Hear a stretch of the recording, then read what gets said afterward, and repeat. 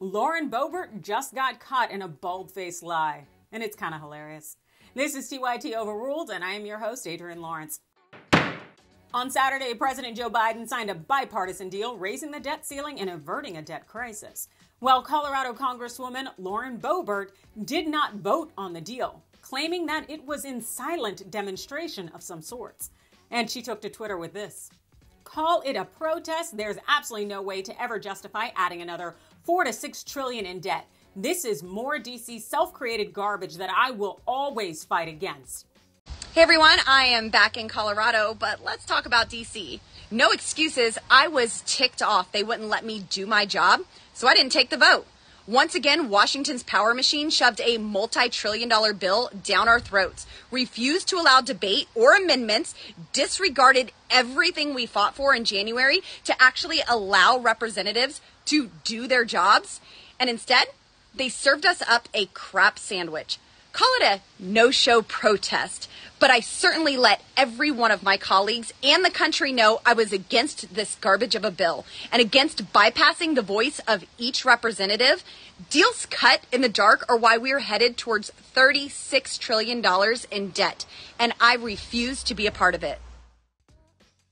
Perhaps Boebert should have thought twice before calling the debt ceiling a crap sandwich and claiming that she didn't show up in protest, because there are receipts.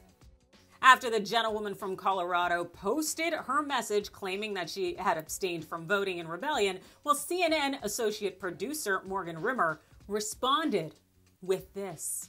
Here is a clip from that night outside the Capitol, showing Representative Boebert running up the stairs as though she was trying to make the vote, and me telling her that it had closed already.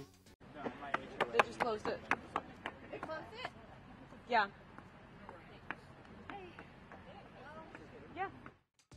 Boebert was dying to be part of the so-called Freedom Caucus, hardline Republicans who voted no in rebellion, but Boebert clearly just came up short. Of course, the Congresswoman had no response, or at least she hadn't put me out there at the time of filming.